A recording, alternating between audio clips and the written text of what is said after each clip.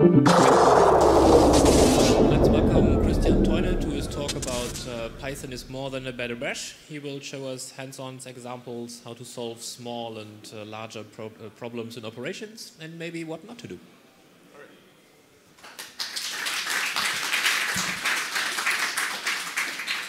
Right, thanks for coming. So everybody realized that there's a lot of background noise up here. Am I talking loud enough? Can you understand me, especially in the back? All right, thank you.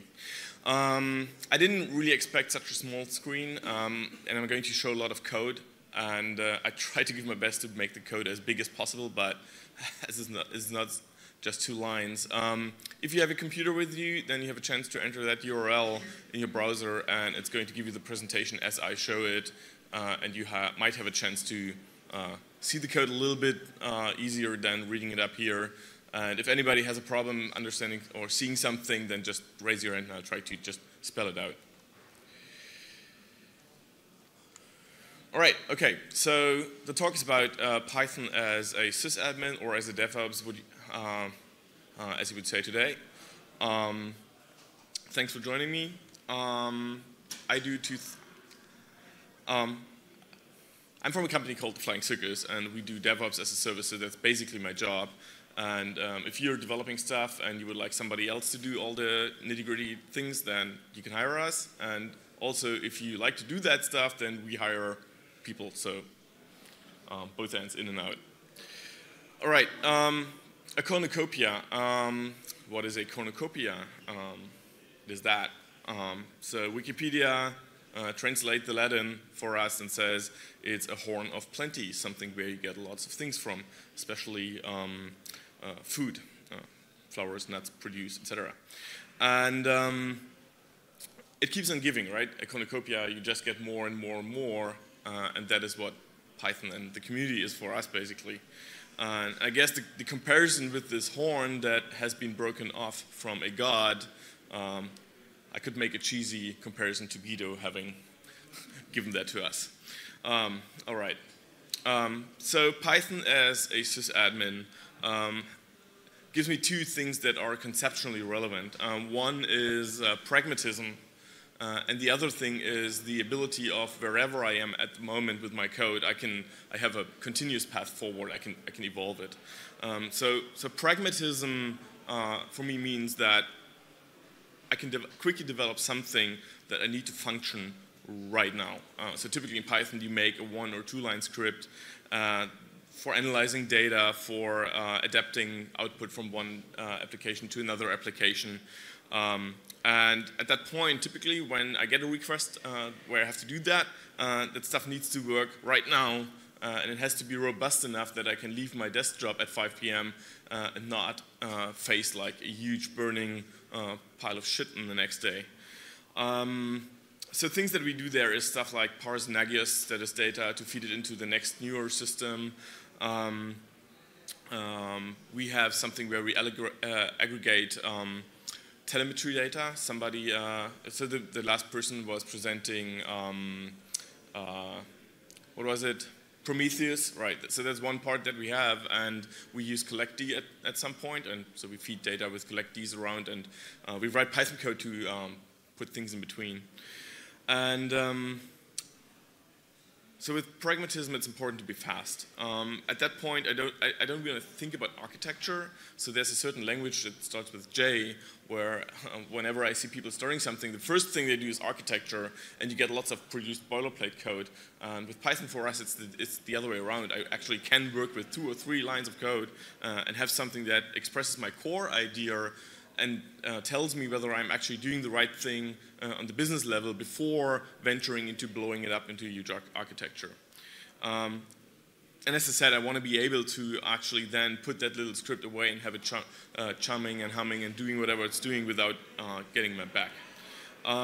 So the second step, the moving forward part, is the thing of fix it twice. That's a typical admin saying, right? You get a request, something's broken, you fix it with some Band-Aid, but you have to make a note that you go back there tomorrow to actually fix it actually for long term. And that is something where Python for us makes it not fix it twice, but maybe fix it 1.5 times, something like that, because usually the Bandai that we develop isn't something we have to throw away, but that we can improve upon, because the 3-line code is not something that is just toy code. It's something that you can then start developing forward. You can start adding architecture. You can start with 3 lines that are just imperative, and then you turn it into functions, you turn it into classes, you add unit tests on top of that, and that is something that is extremely valuable for us. Okay. Let's get a bit more practical from having that initial look of why Python is a good idea for us. So what are we doing with Python? And basically, Python is everywhere for us. It's our first go-to language. There are a couple of very, very small specific things where we use Rust at the moment for like very, very small system utilities. But everything, and this is mostly, if you look at it, is glue code type of things, and that's always Python. Yeah, everything. And now the question is, what does Python do in these places, and what are we using from the Python ecosystem? I've tried to group it a little bit. There are a couple of language features that I like a lot that allow us to be very efficient, so like decorators and context managers, and can show some of that in detail. The standard library is fantastic. There's always things that you can just use and you don't have to start installing things. This is why you can have a single script without having to think about how you package it, how you compile it, and how you can just put one file on the server. Python is everywhere, and maybe you only get Python 2.7 or Python 3.4, and it's so compatible in general that we don't even have much of a problem of juggling between different versions. There's fantastic ecosystem of things that we use a lot from third-party libraries like struct.log, requests, stuff like that. And also the whole ecosystem around packaging has evolved a lot over the last 20 years, where we use various things in there. Testing, PyTest, together with coverage is a really good tool. And we also have we also develop some more bigger application things where we use Pyramid and SQL Alchemy and stuff like that. So for that talk, for getting in detail and looking at code, I'd like to highlight a few things from the left. Some language features that we like. Async I/O is really fantastic for us. And a couple of the external tools and third-party libraries that we're touching. So who of you does not know context managers? Everybody knows context managers. Okay, so hands up if you know context managers. That's awesome, okay. So I don't really have to explain the mechanics to you. So one thing as sysadmins that we typically have is we think about edge race conditions of what can go wrong if you're trying to interfere with a system that isn't kind of a state in between. And something where you can use context managers is opening files, writing it, closing it, making sure that the life cycle of the file handle is limited to that scope, to that one block. And the problem with that is it's not as atomic as you think it might be, because that one write call may translate into multiple syscalls in the system, which means that while you're writing, something else could be writing as well, or somebody else could read it in a state that you never thought is possible and stuff like that. So a colleague of mine gave actually a full talk about this one thing, so I'm going to shortcut that. And so what we have is we have a different context manager called rewrite, and that one guarantees you that you get a temporary file that reflects the current state. Does that one reflect the current state? No, it doesn't. Okay, that one gives you a new file you can write into, and then when you exit, it does an atomic rename. Well, the display doesn't allow me to use the... So the last step in the exit gives you an atomic rename, so every consumer on the system will have the guarantee of seeing either the old file or the new file, because on POSIX systems, the rename is atomic. You don't get the chance of seeing something mixed. So that's one thing, context managers. Then we're using decorators. I guess all of you know decorators. Anybody who doesn't know decorators? That's awesome. Okay, you know Python. I talk about sysadmin stuff. Something we use decorators for is, for example, where we have a library that provides us with command line interface functions. So these two functions would be, or actually methods, would be mapped onto a command line interface, and we want to make sure that they can't run at the same time, so you use some locking. And that is where decorators are just awesome. The locking code itself is interesting because you have to be careful at that point, and this looks much more involved than you would think initially. So you use a log file, and in that case we use some temporary file. So I think either the PID file of this thing or whatever. And something you can see going on there is that we're counting logs. And that is important because if you use decorator like that and your program turns around and calls the CLI method itself, and we do that because we have, for example, composite methods. One of the methods was called restart, and restart turns around and says, I'm just calling the stop and the start method, which in turn want to be locked as well. So they would try to lock it again, and when they exit, it's called reentrance. When they exit, the method that was called later unlocks, because the POSIX the POSIX utilities don't know about counting how many times your process has locked it. That's something you have to do yourself, and with Python that's actually quite easy. All right. Now, what happens when you start combining these helpers? So let's say you have a file, a method that you want to protect through locking, and you want to rewrite the content. Now, you've dug yourself a grave, because if you use the rewrite while this thing is locked, it's going to move away the file.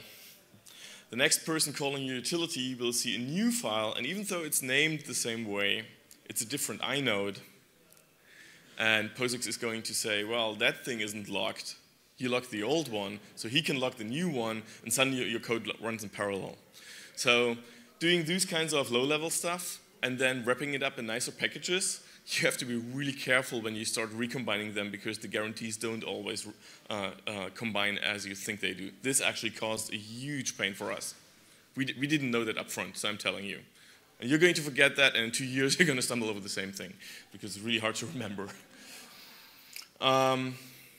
Another thing that we really like, we aren't actually using it that much yet because Python 3.6 is just out, is string formatting. And this is a piece of code where we format the command line string for calling QEMU. And as you can see, there is string format going on, but the parameters are using curly braces and double curly braces. And that is because we have a two-step process here. One is we create an argument list that is specific to the virtual machine, but independent of the host that it's running on. And then another pass will pass in arguments for the host. Now, this requires us to both double quote and run this list through a filter, through a map. And if you move that over to string formatting, from my perspective, f-string-based formatting, that becomes much easier to read. My editor doesn't highlight that correctly yet because it doesn't know about f-strings properly. But now you just mark, these are the strings that I want to expand right here, and these are the ones I don't want to touch, and you don't have to double quote, and you don't have to filter the list again. This is also really nice if you do shell-style programming in Python, where you call sub-processes and you try to have like multiple of them. You don't always have to call format, call format, call format. And that is quite nice. So this is really fast, right? I'm just showing you stuff. The async I/O things. We're using async I/O in an actually pretty stupid fashion. Something that we do is we have a backup utility, and that has a scheduler, like a glorified cron thingy. And for every backup job, we start an infinitely running, you see the while true, infinitely running coroutine. So if you have like 100 or 200 clients, then the server will start 100 or 200 of these functions in parallel. And because it's a coroutine, at some point you can say, I'm expecting this to take a long time. You do that, and you come back to me when you're done. So two steps that happens. One is you compute when do you want to run the next backup job. This is kind of involved with how you create the deadline. And then you tell it, okay, here's a function that takes a really long time. Please run that in a thread or whatever for me without me having to take much care. And you can actually just keep that as a serialized piece of code. If you remember Twisted or if you know callback style programming, this is really nice. And we also have integrated that with a telnet server and some background jobs. And the overhead that you have to do to get working async code is really, really small. And this is what the others do. So that is start this one async method for continuously saving the status file. And this thing is really just stupid in the sense of like write the status file, sleep for a while, be happy for waiting for asynchronous stuff to happen in the background. And what I like is that the non-callback style reduces the complexity. It's really just serialized code. And the second thing is that it guarantees you that Python is not going to interrupt your code flow until you say either in the newer Python's await or yield from. So with regular threading, you would have to be prepared whenever, I'm not even sure where the border is. I think between bytecodes, Python can interrupt your thread and pass that over. And here, my code knows that everything will run. So I can use lists and unsynchronized primitives and just modify them. And I know that nobody else is going to step in, so you don't have to do locking and you don't have to think too hard. And that is really nice. For something else, struct log. Anybody who knows struct log? Okay, now you're learning something new. Excellent. Struct log is a library by Theune. I accidentally duplicated that slide. Theune, who doesn't know him, really great guy, does a lot of SSL stuff. So he provides a very simple API for recording structured data about events that you want to log. And it's also that you carry around log objects. And at this moment, I'm carrying one on that specific object. And you can create log objects that contain prepared data. I forgot to make a screenshot of that. So the log object knows I'm in this part of the application, like I'm in the main loop, and the main loop can pass that one over to the QEMU submodule, and that sticks on it. I'm QEMU, and you keep passing on the log object, and everybody who actually logs something has accumulated all that context data, and it will be included, and you don't have to retype that all the time. And it's really nice to actually create nice formatted output with that. So I'm not just using that for logging, I'm also using that for command line interface output, and then writing that to a log file. And because you can do this context annotation stuff, it's really nice. For example, we always annotate everything with the virtual machine name that we're working on. And we put all of that in a single log file, but because everything is prefixed with the virtual machine name, we can both see what happens in parallel between multiple machines, and we can grab and see what's happened in a single machine, and that is quite nice.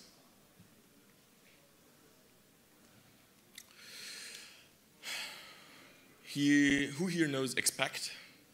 All right. Who knows pexpect? Excellent. That's almost the same people knowing both. So expect is a utility that allows you to automate anything that has a shell interface, like anything that expects you as a human to interact with it in a terminal. And the code you write basically looks like, okay, start a process, and then watch its output, and then you match, you give it certain patterns, and then it tells you pattern number 1, 2, 3, 4 has matched, and then you can do something, and then you send more input, and you look at the output. And we used that, for example, to automate our switch configs, not configuring the switches, but regularly running a script and ask them to output the running config so we can pipe it away. That was quite easy to do, actually. And you could do that with expect in shell, but in Python it's so nice because you get actual real programming language with typing and everything. Is much easier to work with and look at it after years. The problem with that is we could have just done this. switches aren't usually documented very well. So after, I think, 8 years, we figured out that their SCP interface has the ability to just give us what we want without doing all that. Yeah. ExecNet. Who here knows ExecNet? Are you pointing to somebody else, or are you? You know that. All right. So ExecNet is kind of like making Python mobile for writing agents. It basically lets you spawn sub-processes either locally or through an SSH that runs a version of Python. And as long as Python is installed on the other end, you can pass it a module. So you can see that I'm importing a module and I'm passing the module object to remote exit. And ExecNet takes care to put that into the other interpreter and give you a communication channel to that piece of code. And that piece of code has something that is similar to the under main, if you know that, right? Starting a script with the interpreter, you get under main, and then you say, I'm doing something, opposed to when I just get imported. And then you get a channel where you can actually have automatically pickled, unpickled data going through. And that is quite nice. And the last thing I want to show you is Cython. We're abusing that thing because we had the need of having a glorified change own, where under Unix, change own as a normal user doesn't really give you much. And we had a specific policy that we wanted to allow users to pass files around. So the problem with that is you can't have a setuid binary that uses shebang. So you can't say, I'm an executable, setuid, and then user bin Python. And so Cython, you asked Cython to just generate a C file from that, embed the whole Python interpreter, and you get a binary. And I was surprised that actually the binary doesn't really embed everything. You can do that with dynamic linking, so you get about 100K of binary for this little script, which is okay-ish. I think you can even ask it to do that as a static linking thing. Then you would end up like 2 megabytes for this 100 lines Python script. This is one of the things that we are actually currently starting to replace with Rust, because Rust is for these kinds of things just a little bit nicer without all the overhead. But that is something that is helpful. All right. These are the things I wanted to show you where Python is really, really good to us as writing glue code and integrating things. Obviously, as we are an open source first and almost open source only company, we do like to contribute. Here are a couple of the things that we pass out as open source ourselves. So finally, I just have to say thanks. Actually, thanks twice. Give me a second. The one is thanks for listening and wanting to clap. And the other is when putting that together, I realized that I've been doing this for almost 18 years, 17 years, and the amount of stuff that you can reuse and that it has been useful for such a long time. There are things in there like SQL Alchemy that have been around for more than 10 years, and it's really, really good to make long-term reliable stuff out of these things, and also being able to just start in a minute with a few lines of code. This is fantastic, and the community that provides this is really, really good. So thank you 2 times.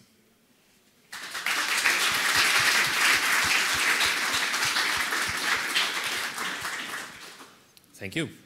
Are there any questions? Comments? Yes.